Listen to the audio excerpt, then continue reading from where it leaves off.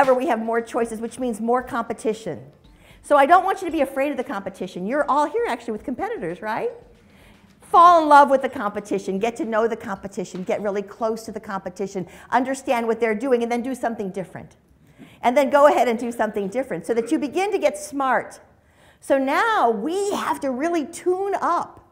We have to tune up our minds and our attitudes and our behaviors because the customer's changing, and if you're not changing, then you're not ready for that customer. So I want you to think about change today, and I want you to embrace it and get excited because I know that next year, if I come here, or the year after, I will have to say things that are different than I said today. Probably looking at your phone 300 times in a day rather than 150, right?